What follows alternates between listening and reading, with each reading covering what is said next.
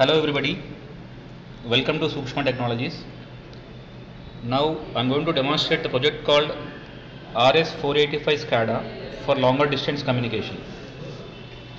As you know, the SCADA means supervisory data acquisition and monitoring system.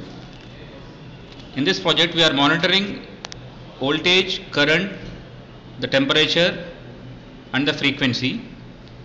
We have also added a sensor called fence security. The purpose of this project is to monitor the parameters, the electrical parameters from a generating or a substation, and if the substation is secured, if somebody enters illegally, then this IR fence alerts the remote user about the illegal entrance. So as a SCADA system, we are making use of a transmitter and receiving sections, where the transmitter section collects the electrical parameters like voltage, current, frequency and temperature, and these parameters are transferred to the remote circuit, this is a receiver circuit, over RS485 communication. So here we are making use of this RS485 transceiver, which is used to transfer the data from transmitter circuit to receiver circuit, and the distance between this transmitter and receiver could be as long as 1.2 kilometers. And the advantage of RS485 over RS232 is RS485 can be used in multi-drop fashion. That is, one transmitter can be connected to two or more receivers or vice versa. Now let me demonstrate the project.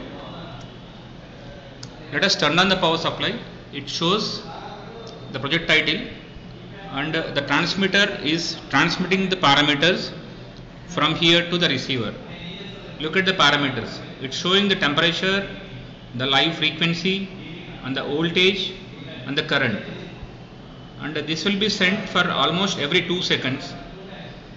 And during this process, if some obstacle or some illegal entry found like this, then the obstacle is detected and this information will be immediately sent to the receiver, and it will be shown here as a alert, IR fence alert. So this is the purpose of the project, and we are making use of PIC microcontrollers here, which is 16F73, and we are using 16F73 both in the transmitter and receiver sections. Being a PIC microcontroller, we are making use of a regulator power supply here, which will give us a 5 volts regulated power supply, which is used for microcontroller, LCD and RS485 transceiver. And for temperature measurement, we are making use of LM35 sensor, and for frequency measurement we are making use of a transformer which converts the higher voltage into low voltage, and this is being given to a optocoupler here for electrical isolation. And this is given to the microcontroller's timer, which measures the pulses, the frequency of AC power supply. And here the user can vary the voltage, current, even the temperature, and the varied parameters can be seen on receiver in real time. Thank you for watching the demo.